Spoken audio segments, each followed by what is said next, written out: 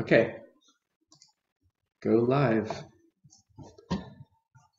Hello, everyone, and welcome to our final event of the Poetic Vision series. You can see all of our readers here. I'd like to also introduce our co-host, Charlene Shepherdson of Singlet Station. Hi, everyone. I'm Jake Schneider, the editor-in-chief of Sand, and we are here looking at poetry that was influenced or inspired or in relationship with the visual arts and the sciences as the third and final installment of our Poetic Visions series. We are really, really excited to be here. Just to give a little bit of a background, so we've had first a presentation by 4 poets who write inspired or influenced by the visual arts and the sciences as sort of a panel about a month ago, a webinar. And then there was also and each of those 4 poets introduced a writing invitation to sort of share their practice with other writers who are interested in this kind of exploration. And then we had a second workshop with one of our 2 poetry editors, Krista Siglin, about 2 weeks ago. And now a whole bunch of people who were either part of the workshop or just tried out one of these prompts. And many of these prompts ended up being combined with each other in different ways. There wasn't, no rules that you had to follow anything one-to-one, and made their own poems. And so we're going to hear some of those poems today. And we also have, so Charlene Shepherdson, maybe you can tell us a little bit more about SingPoWriMo or SingPoWriMo. Sure. So Singlet Station runs an annual poetry challenge every April here in Singapore. It's called Singapore Poetry Writing Month. We call it SingPoWriMo for short. It's basically been around for 8 years now. And so for every day of April, we give out a prompt a day. So we've got 30 prompts in April, and then we've got about a Facebook group of about 6,900 people right now who kind of share, they will share poems, they'll love to read those poems, they'll give credit on each other. Yeah, and that's some of the readers that you'll get today come from that community as well. Great. So yeah, we're all figuring out our technology, but we won't all be on screen the whole time. So I would love to introduce our first group of readers. Just to give a little bit of the structure of today's reading. We'll be here for about an hour, maybe a little bit over, and we'll have 4 different sections of readings for you all, and they're basically divided into 2 groups because we've got readers who came to this event through Sand and through the series, and also readers who came to the event through SingPoWriMo and Singlet Station. But they've all been responding to some of these same prompts from the series. So our first group, so there'll be 4 readings, 4 groups of readings, and the first group will be starting with Erika Kielsgard. And Erika Kielsgard teaches English literature and creative writing for the City University of New York, and is an alumna of Brooklyn College's MFA program, where she serves as an editor at large of the Brooklyn Review. Her poems have found generous homes in Bone Bouquet, Cordella Magazine, The Pen Review, and others. Most recently, you can find her fiction in Maudlin House and hear her read for the Brooklyn Rail's New Social Environment number 226 Radical Poetry Reading. And I can't see the comments on YouTube right now, but basically everything that we have that I'll be reading these bios, a lot of the links and things that I mentioned are actually on the SANS webpage. So there's a link to her reading there, which you can listen to later. I'm really looking forward to hearing it, Erika. Our second reader, Nora Nadjarian, is a Cyprus-based poet and short story writer whose work has appeared in numerous journals and anthologies around the world. Her poetry was included in Being Human from Blood Axe Books and Capitals, and most recently in the Live Canon Anthology 2020. Really looking forward to your reading, Nora. And our third reader from the first segment is Kate Segriff. She's a Canadian writer, filmmaker, and visual artist. Her work has appeared in Prism International, Prairie Fire, and Storm Cellar magazines, among others. Her feminist short films have been selected for over 50 film festivals worldwide. It's great to have you with us. And now, without further ado, I'd like to introduce our first reader, Erika Kielsgard. Thank you, Jake. Thank you, Sand, and thank you, Singlet. As we gather here to share a very human thing, I wanted to dedicate my reading to voices we once heard but can no longer hear in occupied Palestine, in Colombia, and worldwide. One other thing I wanted to say is one of the source texts that I was working with and what I'm about to read was Adaptive Coloration in Animals by zoologist Hugh B. Cott. And very unsettlingly, this was the only track to ever be packed in a soldier's kit bag. Okay, let's see. All right, so I'm reading from Disruptive Patterns for Protective Concealment. L1. Analogous arrangement. Can you see the resemblance? Dream decoy. Compound eyes. Catch. Separated in an ascending part. Terminal non-visual. Spine. The area between defined by the surrounding fragile. Runs freely toward the mandible. As a toehold. Appears. An even plane. The polarity of this character cannot clarify. L2. Tactical silence. To prevent or delay. As long as possible. The first recognition of an object by sight. The function of posturing as prey of the prey. A flower reincarnates. Large cones. Try to understand how to share space. Alluring coloration.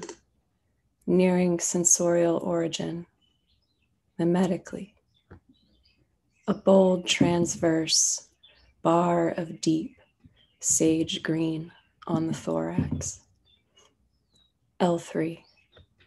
I went down, labile. Reality exceeds my wildest expectations. Decapitating death, vegetal soul, stability in the lyrical exoskeleton, multi-species intermission, charged with eros, I believe.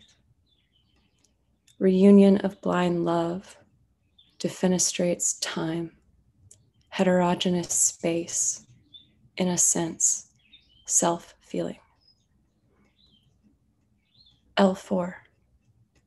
Part artificial flower, unspecifiable, beyond use, membrane opus, nomenclature concealed, coronata, awakens echoes, I change with you, the substance of attentive fidelity, orchid manus synecdoche, cross kingdom, exercise, in thanatos, dear Luce, my name too becomes.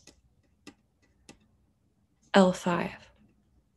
Imperceptible minute, sacrifice, life, mine, only, to end, meaning the circle is beginning, a spiral at last, for the sake, understanding, exhausting then, if loveless, still in progress, a hyper-developed lens, when morning, spines, shared hour. Thank you.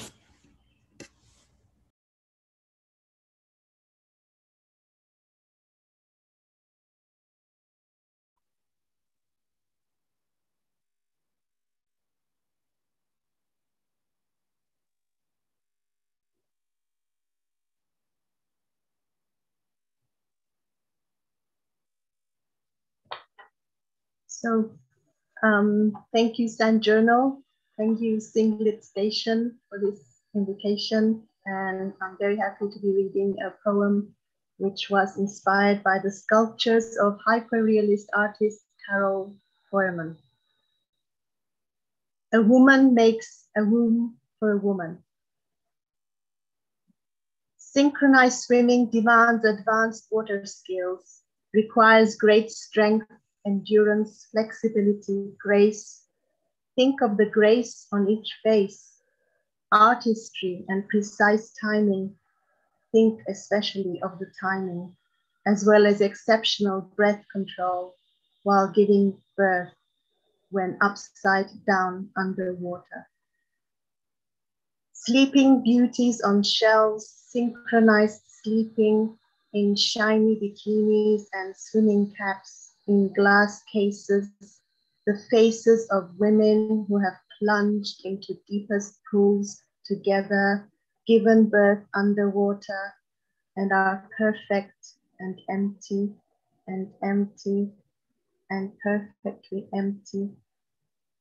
A woman makes a womb for a woman. She pours the fetus into the mold like God wearing surgical gloves. The mother's hands rest calmly on her belly. There's a handshake on the work table. Men are absent elsewhere. The two women shake hands. Thank you.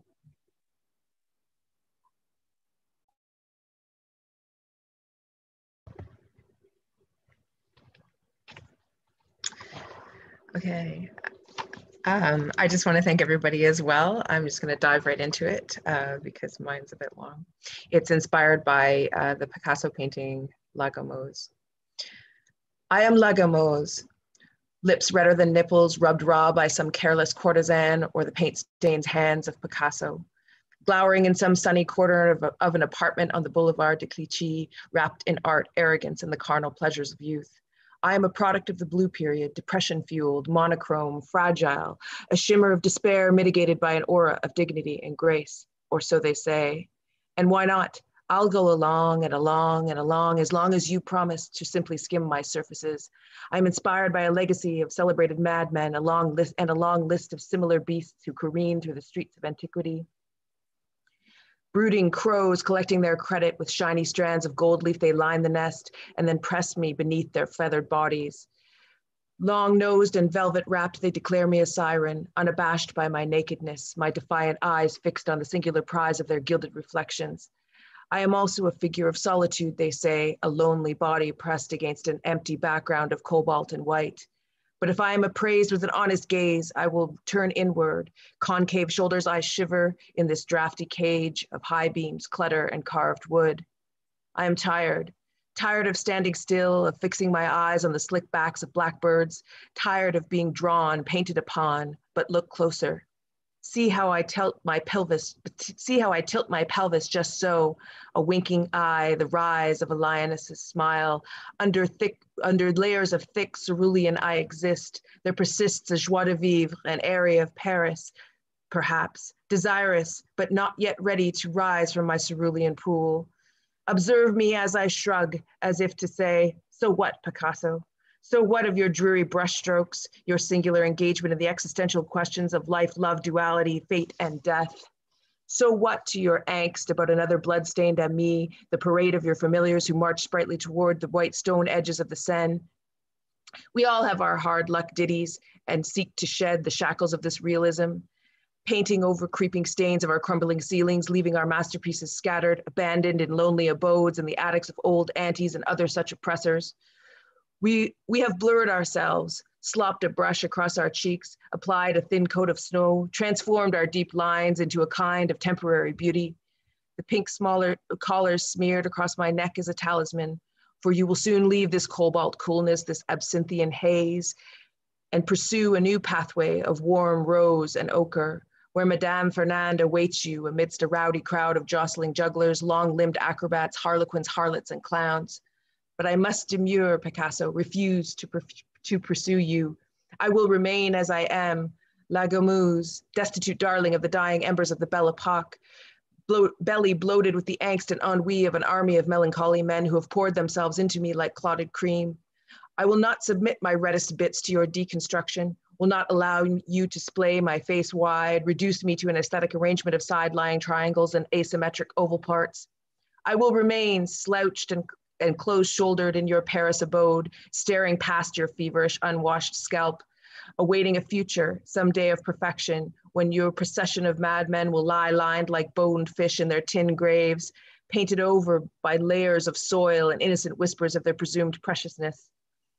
Onward to the day when some pale and efficient hand will sweep me from the plush carpets of Sotheby's for the cool sum of 67.5 million, a handsome prize to be sold for if you are to be sold as we all are to the highest bidding bourgeois, the ones who would possess us and sell our spirits as their own. Thank you. Wow, thank you so much, Erika, Nora, and Kate. That was a great start to this entire event. Yeah, so as Jake introduced me just now, I'm Charlene Jepson. I'm the General Manager of Singlet Station. Singlet Station is a non-profit organization in Singapore that works to develop Singapore literature, which we call Singlet for short. Yeah, so what I'm going to do next is I'm going to introduce another group of 3 readers from Singapore. And as I introduce their names, they're going to come up and show you their faces and then read their pieces after. Right, so first up, let's have Ayilisha Manthira, who is an arts organizer right here in Singapore. She's the executive producer and co-host of the Soli Ladagan podcast series on Singapore Tamil literature. She also received the NAC, National Arts Council Singapore's Golden Point Award for second prize for the Tamil poetry in 2019. We will also have Lune Loh, who is a trans lesbian writer. She is a core member of SAVA, Stop at Bad End Rhymes, a Singaporean writing collective, and she's currently an undergraduate at the National University of Singapore. And the last person for this set, last but not least, is Shuang, whose works has been published by the Asian American Writers Workshop, the Rumpus, and Tinderbox Poetry Journal. She graduated with an MFA from the Sarah Lawrence College and is now working on her debut collection and her rescue dog. Hopefully you get an appearance from her later. Okay, so without further ado, let's have Ayilisha to take us all away. Hi, everyone. Thank you, Charlene, for the introduction. And thanks to the Singlet Station for inviting me to this wonderful meeting of poets and also to Send. The poem that I'll be reading today, I'll be reading it in 2 languages. So first, I will be reading it in the original language that I wrote it in Tamil, my mother tongue, more commonly known as Tamil. And also in English, which comes accompanied with an illustration, a very humble attempt at illustrating by me. So this poem was inspired by the incident of an artist in Hong Kong who, in the middle of a protest, when it was happening in 2019, he was painting on a canvas whatever he was witnessing in the protest. And what I wanted to do is to imagine what would have gotten infused in the paint that went into that painting that he did, with the purpose of evading Chinese censorship. So that was the purpose that he told the New York Times, and that was the article that I read, which inspired me to write this poem. So I'll first read it in Tamil, and before anyone reads my translation, I would like to ask everyone to just listen to the sound of the Tamil that I'm reading before I go on to my translation. So first, my poem in Tamil, it's titled Oru Sittirathin Varalaru, or Oru Sittirathil Varalaru, which directly translates as the history of a painting, or the history in a painting, or through a painting. So here goes. Marmangal Maradhigalaga Maruvi, Maradigal Marmangalaga Maria, Marevugalum Marmamaga Marandu Poi Vittana. Marmangal Maradhigalaga Maruvi, Maradigal Marmangalaga Maria, Marevugalum Marmamaga Marandu Poi Vittana. மறுபடியும் மறக்க விட மறுத்தது ஓவியரின் மனம். சரித்திர காய தழும்புகளின் வண்ணங்களுடன் முயங்க ஆவலுடன் அமர்ந்திருந்தது சித்திர பாடம். சுற்றியும் கழுகுகளும் பருந்துகளும் சிட்டுக்குருவிகளிடமிருந்து பீத்தெறிந்த சிறகுகளும் குருதி சுட்டுக்கள் பறக்க எதிர்த்தொலித்த தடிக்குரல்களும் எதிரொலித்த தடியடிகளும் கேவல்களும் ஓலங்களும் சூழும் சத்தங்களில் நினைவு தப்பி காட்சி கொள்ளாத கண்களை பொத்தி தன்னையும் போராளியாய் எண்ணிய பாடம் அதர்மம் ஒழிய குரல் உயர்த்தியதால் நடுங்காத தூரிகையும் மரத்து போன ஓர் இரும்பு மனமும் தூறிக்கொண்டிருந்த உப்பு நீர் துளிகளும் பாய்ந்து கொண்டிருந்த கண்ணீர் எரிவாயுவும் செலுத்திய உராய்வுகளில் அதுவும் காலமானது. Now, my poem in English, it's a transcreation, and I felt a very strong urge to do this illustration because I wanted to carry over the weight that I feel that Tamil has over into English, and I thought the illustration would help it. So here's my transcreation. This is actually the umbrella part of the illustration. It's actually not meant to be read aloud, but I'll be reading it aloud just in case it's not too visible on the website. Painted history, which can be read as paint history or pained history. Missing memories, memories, mistakes, missing mistakes. Morphing, memories, missing, mystery, minds, memories, missing, mysteries, memories, memories, missing, memories, mistakes, missing, memories, morphing, missing, memories, mistakes, missing, memories, missing, memories, minds, missing, minds.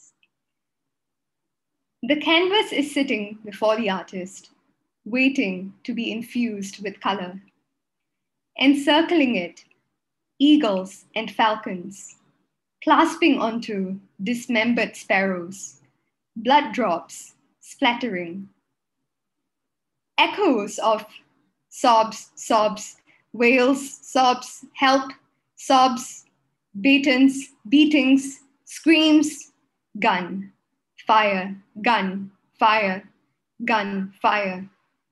Stop, help, cries, sobs, beatings, sobs, help, sobs, wails, sobs, gun, fire, gun, fire, gun, fire, sobs, wails, help, sobs, wails, gone, fire, gone, fire, gone, fire, gone, gone, gone, gone, fire.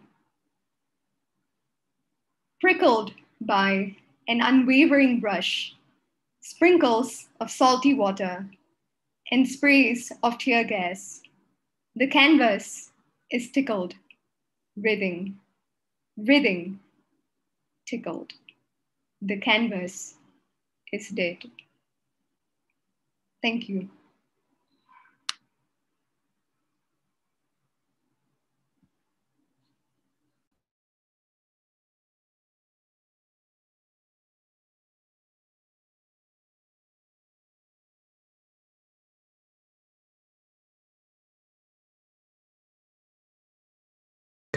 Oh, sorry. Thank you, Singlet Station. Thank you, Sandra. No, and thank you, Ayilisha. My goodness, these are such wonderful poems that all we have been reading tonight.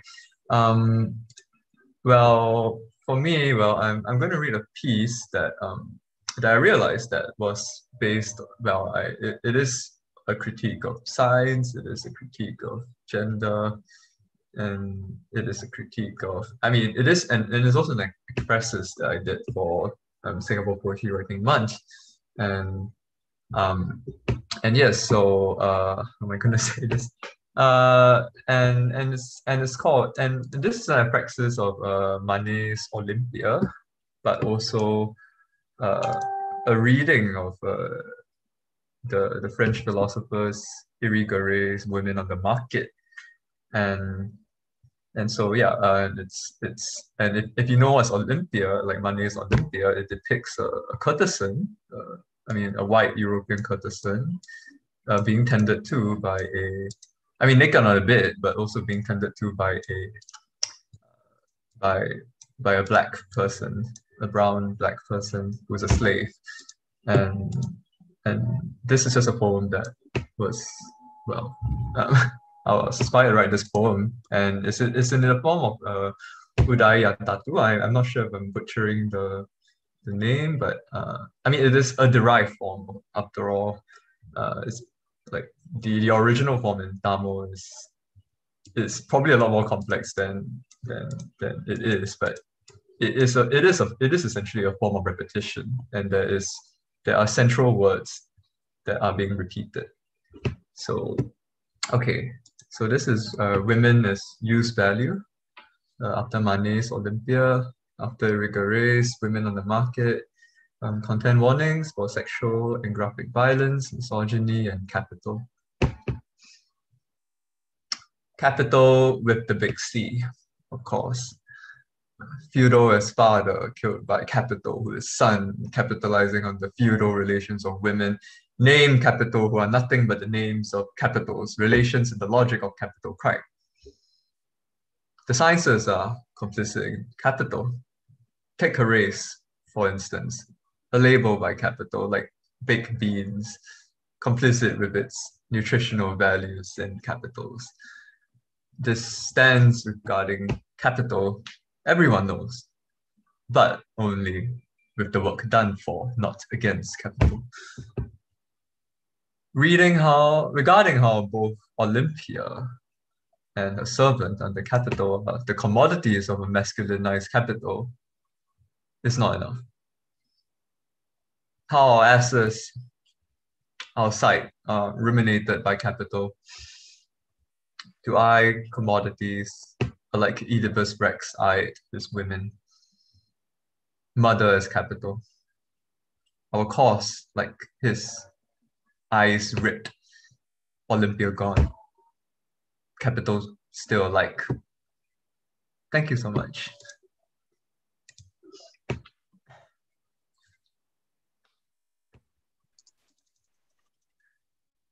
Hey, I'll be reading a poem titled Self-Portrait as Judith with the Head of Holofernes. And I wrote this poem mainly to interrogate the notion that women, especially in the olden times, were portrayed to only be aggressive or violent for, like the greater good. And I wanted it to be a humanizing poem. Yeah. They say I did it for my city. He was coming to smash our gates, to shuck us clean, and I was, after all, already dirty, the pearl popped from my oyster lost. Outside his tent were flowers, still unpicked, petals slick with fresh dew. He was hungry and thought me free for the taking. I parted the flaps and entered. After it was over, I rubbed the blossom between my wine-stained fingers until it caved, bleeding. They say I did it for God, for all of men. And yes, it was men I was thinking of when I thrust my sword in him and pulled it out slick with the juice of crushed cherries when I walked home with his head between my thighs. I was hungry, and he wasn't a bit fellow fit for my liking. Thank you.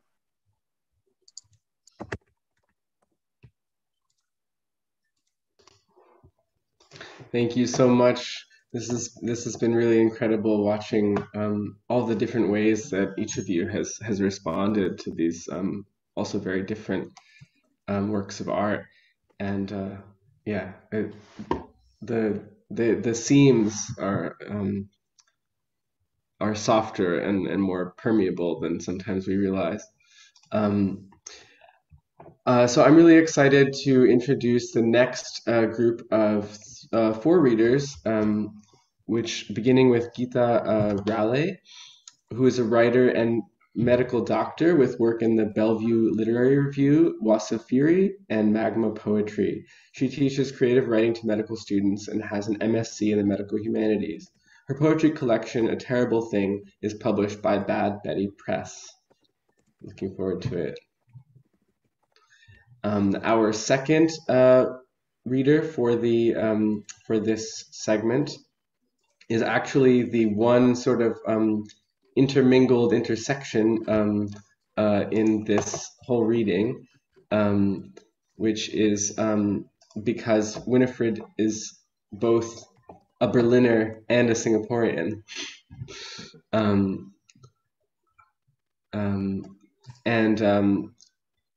So Winifred Wong is a Singaporean writer based in Berlin.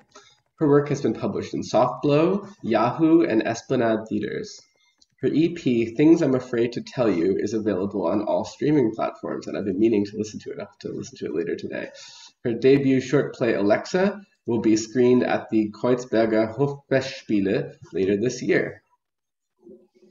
Our next reader, Dr. Patricia Falkenburg, is a molecular biologist, a poet writing in German and English, and a visual artist. Hi, Patricia. Born in 1961 in Mannheim, she currently lives in Pulheim, which is near Cologne. Her poems have been published in numerous anthologies, journals, and blogs. Her collection, Portugiesische Notizen, Portuguese Notes, was published in 2019 as Lyrikheft 24 by Sonnenberg Presse, Chemnitz. Sorry, I keep having to switch accents mid-sentence. I'm very much looking forward to your reading. And our last reader for this segment is Ben Luton, who is a student of C.D. Wright and an avant-garde radio artist from the Gulf Coast of the U.S., with a notable distinction of Hurricane Katrina refugee, which is interesting that you call that a notable distinction. His poetry can be found in Lana Turner and his extraterrestrial dispatches on Radio Free Brooklyn. And there's a link to that on the website page. Looking forward to your reading as well. And without further ado, let's hear our first reading by Gita Ralleigh.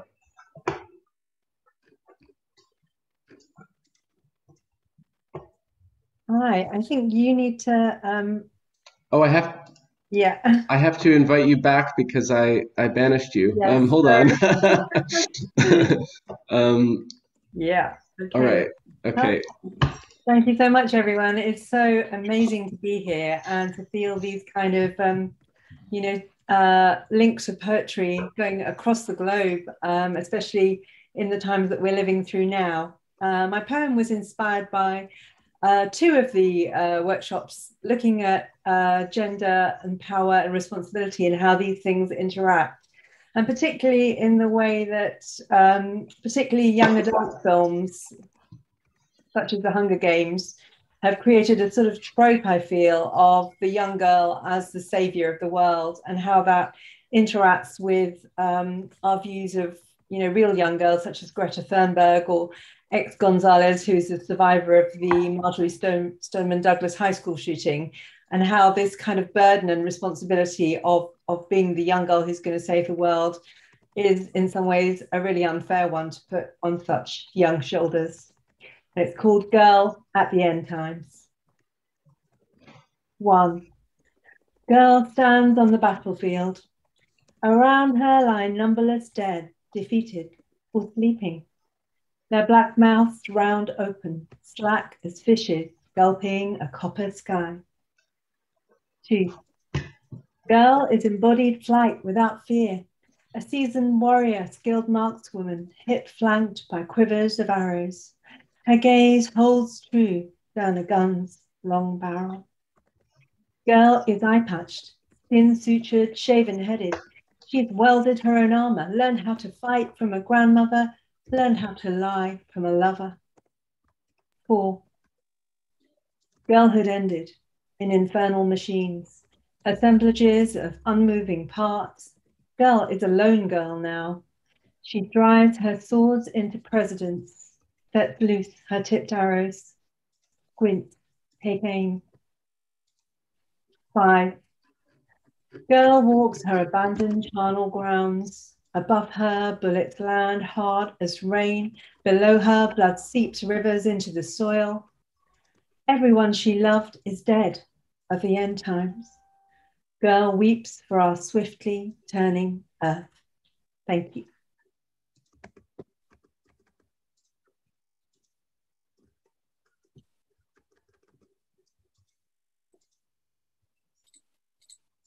Hi, everyone.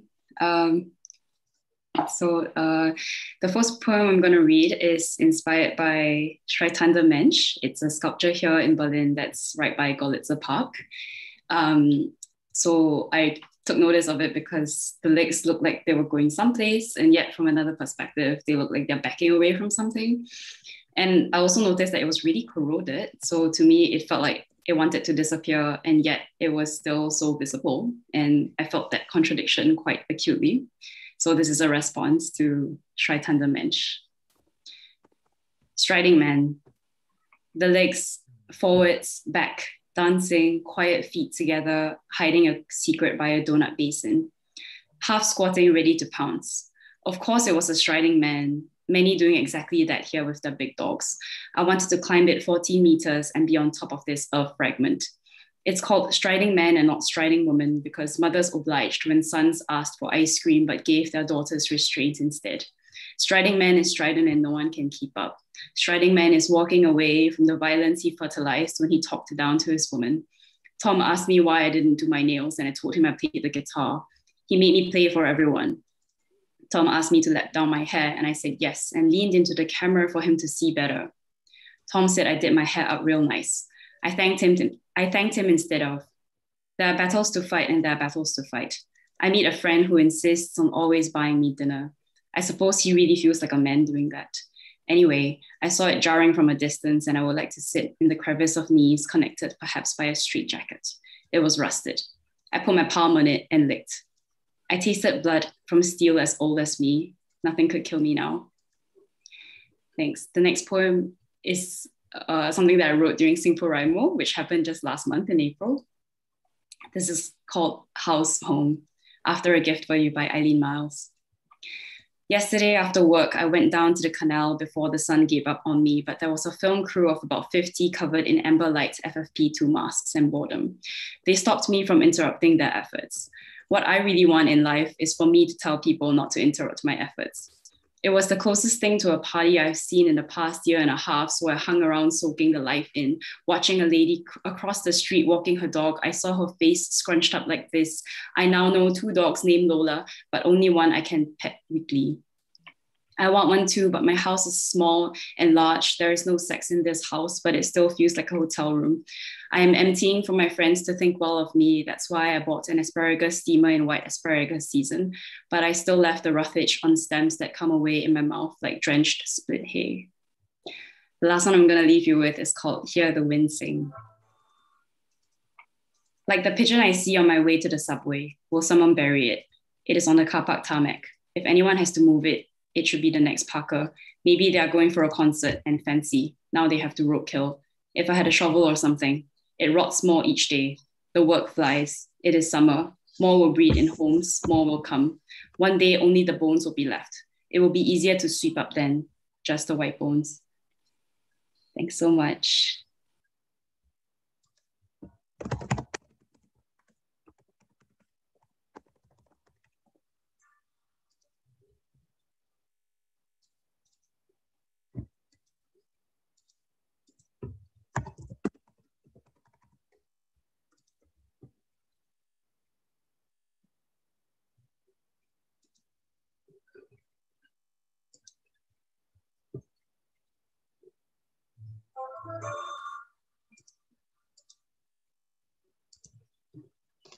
Hi, I'm sorry, Patricia, you've been muted, so I'm afraid you have to start again.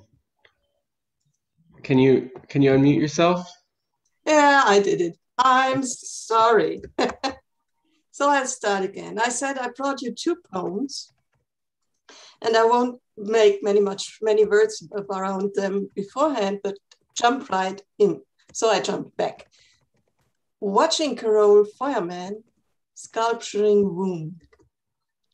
Watching the artist, flowing hair, accurate hands in her factory of art, laying out bandages to hold a child inside a mother, and behold a child and the womb that cradles it, and the mother's 2-handed caress to be made more real than life itself.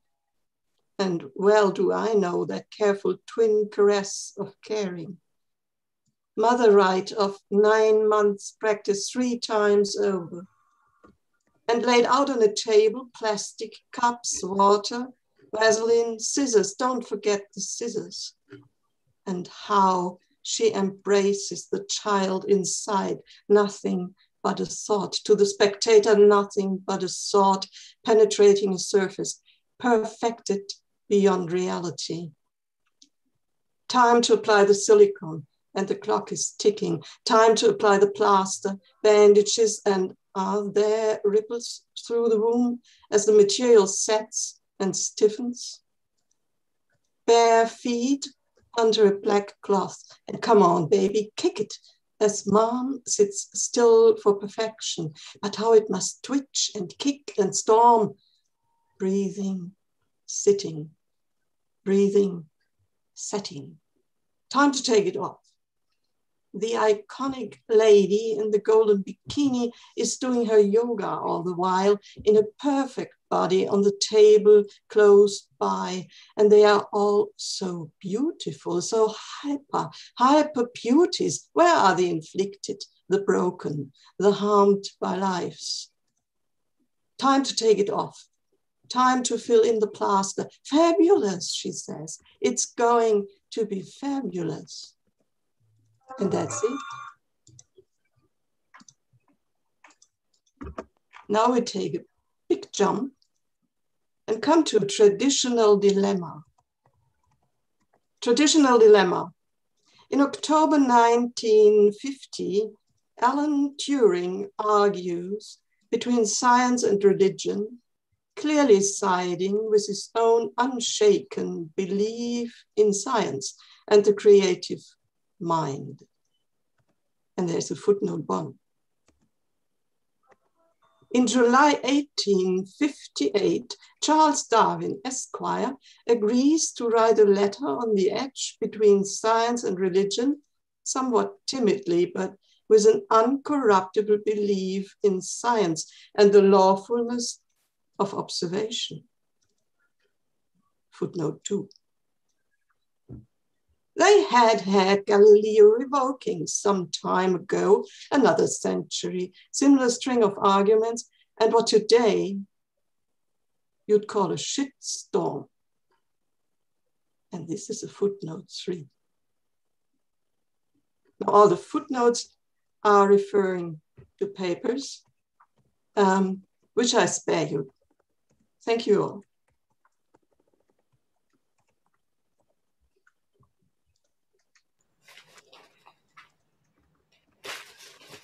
How are y'all doing? I'm gonna read a few poems, starting with the oldest, which is as old as dirt to me now, although where I live, they just have clay.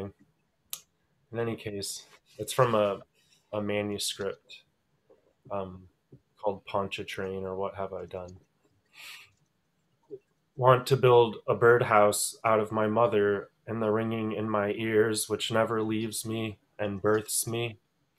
When I try to relax, I read a book with pictures of dead people, the living ones, who fuck you when you are in a dream wearing antlers, silently weeping. Her husband is a despicable man, or he is not a man at all. He is a bird that walks with grace along the ties of the tracks. Wouldn't know it was a mistake for 6 months. Asked Alan for old poems because I was unhappy with my own, and he said he had burned them, by which he meant deleted them. His girlfriend had torqued too much while blowing him, and he lost a ball, and the antibiotics they gave him tingled his body for half a year. He was a metal worker, but he quit, and we huddled there in the sand on the wharf where rats go, the unconscious in the earbud. I've been writing a poem about when Dixie grocery bags, full of money, folded up at the end of a whip in the mouth of a live feed from helicopters that sound like a horse breaking wind in such a dark place. Don't understand why this is racist or prisonerish or slave-like. Something falls out, then metamorphoses. Protocol that has no soul but talks to you anyway over its horrible crinkling. I hope you never laugh again when you should be in bed, pulling someone with the breath of a bonsai tree onto your chest. A love cry after Albert Eiler. Penetrated insofar one took for granted thought about ethical, moral, philosophical things seriously spoken and thought.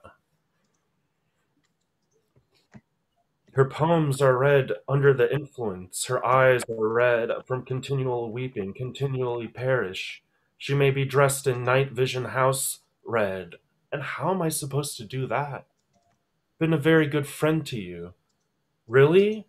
Racemes along and elongate, erect red axis phonemes cespitose instead of confined to the nerves. The banshee is a predicate. To come from keen as verb from dilation, clocks, fasten at the neck. It pulls you. Just drop out. Fanny Howe dedicated herself to self-impoverishment. Kodak monument. Cortex stylized as shame. Read continual, she would sing. It, when a family member died or was about to die, even if the person died, had not. Yet come to threshing of the house. Hold red, like hell you have. Plan, promise, expectation, obligation, Orinus, check. Hitched to one vision is 1 inch, the practice of watching over, red, washing, kneeling, clapping over a core sample. And finally, I'll end with what I wrote in response, in part to Federico's prompt. I have to leave it up in part because it's a little choppy. Clamor set TJ. There's another one. She plates. That's just my glasses and eyes. That would be even better. To the bridge, topless. What the heck is that on your head? Sleeps on 30 hoodies. Le fleur de misogynie. She drools to the bridge, topless, psycho, inveterate. They will make a 1,000-piece puzzle out of a picture. What chimera is this? And everyone's at work on it blindly, so to have you, the children to bed, the dishes done, no evidentiary meaning, gradually emerge as a guess. What the heck is that? A kinging. At risk, family psychodrone, she aphasic, got jumped, drooling. That should be your next author photo. I'm sure it would be even more apt. Psychokinesis. It's called Society to Forget on a moving billboard. Should look but don't, and feathered but don't, that gathers wherever everyone's whistles and dots and blacks out. Signal has gone roam. By moment. K. Says a trimeter, teenager crests, dawn of ape crests, his nipple enfolds or blossom, how leaves come vain. Do you know, really boots moon? Is that? In moon of boats, X arraignment of throats, those they guess at turgid cornfield collapse her forehead. It's called surveillance, and the inside is fucked. Mnemonic. Bifurcated, her heart new world multiples of. Comb tooth, and it's harps that send me to the night horse candy. And how am I supposed to do that? Thank you. Thank you so much, Ben. Let's give it up for everyone who came in this last set as well. I'm almost set to introduce the last two readers for tonight because it means the event's going to come to a close. And it really feels like we're in this like little bubble of our own across all the different time zones and space. But yes, we will get to that. So our second last reader, I'm going to introduce the last two readers in a group again, and then they're going to show up. And then you'll read after, yeah? Okay, so our first reader of this last set is Rhea Maak. She is originally from Marinduque in the Philippines and has been working in Singapore since 2010. Her poem was shortlisted in the Migrant Worker Poetry Competition Singapore in 2017. Miguel Garcia is our second reader. Hi, Miguel. Yeah. Miguel Garcia writes poetry and performs spoken word about family, boyhood, and history. They completed their PhD in decision neuroscience and began performing in Switzerland's poetry slam scene. So without further ado, let's welcome Rhea onto the screen. Rhea, you there? Awesome, Rhea. All right, you go and do your reading. Hello, good evening, everyone.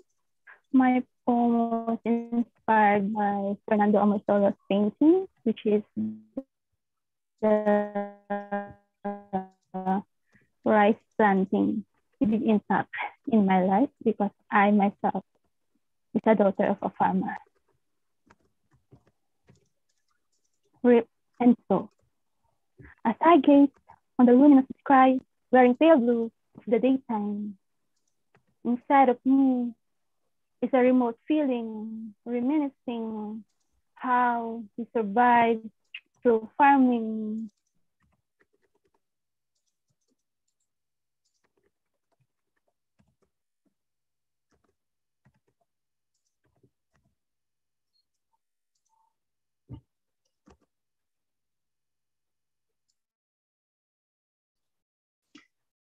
No worries, I think, yeah, it looks like Rhea has frozen, but that's okay. Miguel, maybe we'll bring you up in front first until Rhea's internet connection is sorted.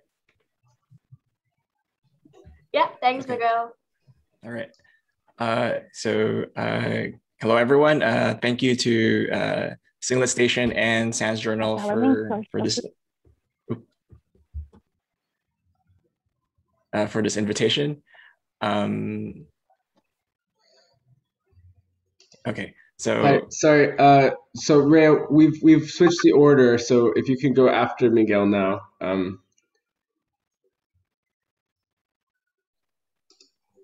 Okay, so the poem that I'll be reading is inspired from Martha Rothko's Red and Maroon series. The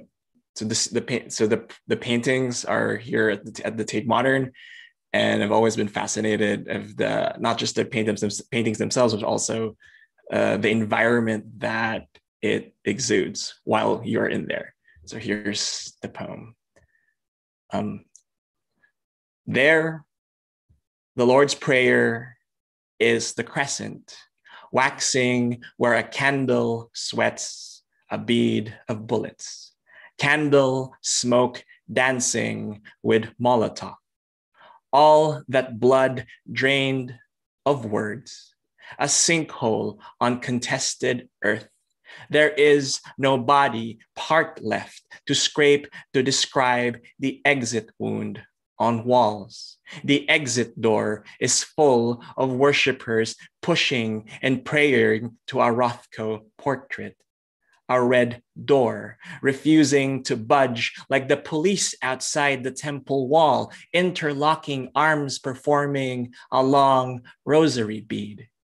Perhaps they too have prayer, But the reason why they look like rosaries was because my father chained my mother's wrists with rosary and choked my sister with his belt. My brother was dead inside, that he took a jug of gasoline and made our father into the image and brightness of the sun. In heaven, there is promise of redemption, but our house is a burning temple, and holy be damned demons who took my name away while Father was dancing aflame. The way faith is a flicker on a candle, climbing, desperate not to fall from its wick, while a crowd of red hot wax is pushing the door to open before they stopped cold. What is left is a crowd of bodies made of cool and rough ash, and the temple has sound full of heavy metal falling, metal, melted gold and copper, all that silver on the floor. The lonely cracked skull, the free molar. Freedom was for my mother. Her prayer echoed the halls before police occupied the empty temple home and dragged my faith away. Here I say, Amen. Thank you.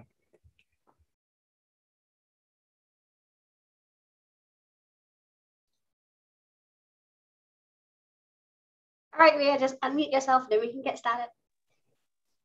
Hello. Hello, good evening, everyone again. Sorry for that. Rip and soap. As I gaze on the luminous sky, wearing pale blue of the daytime, inside of me is a remote feeling, reminiscing how we survived through farming as our main source of living. Under the scorching sun, everyone carries on, sweat dripping with the distance between the seedlings from eye to hand, the toughness of the back and arms, legs feel 1,000 pricks. 2 feet in the thick mud, cannot move forward. Like a baby's too young to walk, move a step backwards under the threat of being stuck and paying attention to the leeches that suck blood. Knowing that behind every bending of the knee where they bows constantly is a mental groan, an ache to bear, so that one day they will have food to share. Their fingers pushing seedlings to soil, each life arranged in the form of invisible line from left to right. Each gaps shows how the spaces form. Unable to sit, yet refusing to surrender, must finish the task until their faces kissed by the dusk.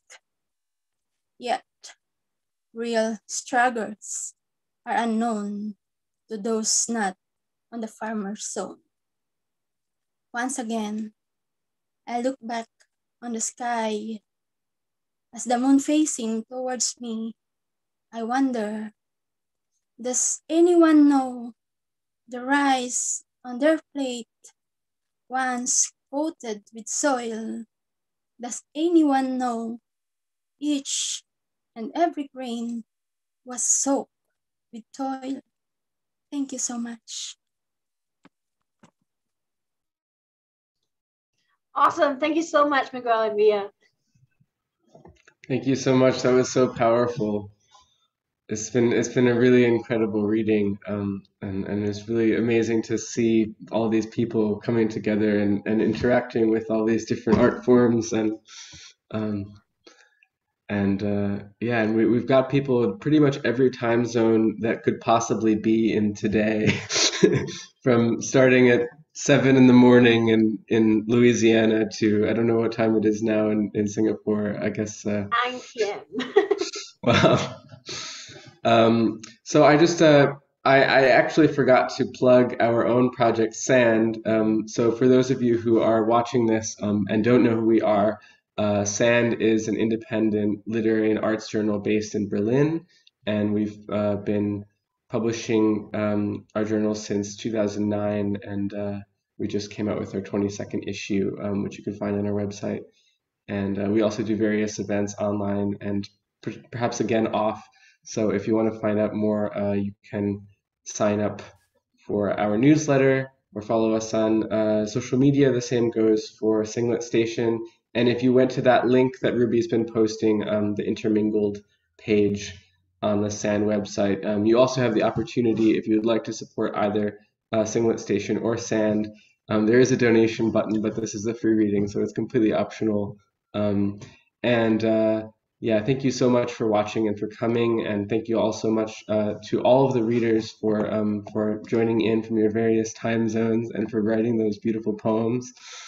Charlene, do you have any other last words? I mean, you pretty much said everything I wanted to say, but yeah, thank you so much everyone for listening in. Thank you to our readers for doing such a great job, and for having such a nice time for us to spend on a Sunday night. It's a great start to the upcoming week for us here in Singapore. Yeah, I think also, like, do follow like SAN as well as Singlet Station on social media just to be updated about what we're doing. Yeah, that's pretty much it.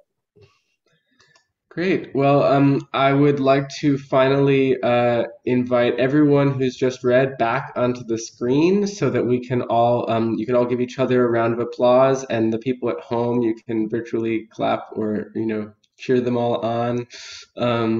Thank you so much for being here. We really enjoyed your reading. And if you want to unmute, we could try to actually create a round of applause. I don't know if it'll work. Okay, it was an attempt. Thank you all so much, and I hope to see you again soon in some other physical or virtual format. And you can find everyone's work and their more of their poems through the bio. You find their websites and their publications. Thanks a lot. Have a great Sunday. Thank you, everyone. Bye.